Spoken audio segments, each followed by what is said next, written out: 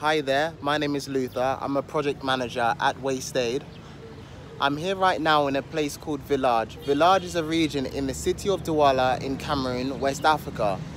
Village also is the region where our UK Aid Match project is taking place. What you can see behind me is a riverbed.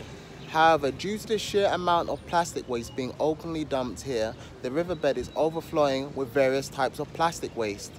The two main types of plastic waste found here are PET bottles and film plastic waste. During the rainy season, water levels rise and the flow of water is affected significantly. In one case, the water actually flows in this direction towards the Cameroonian estuary, across there and further into the Atlantic Ocean. And sadly, some of this plastic waste, in fact, ends up in the Atlantic Ocean as a result. On the other hand, as a result of the plastic waste, some of the water is actually stagnant.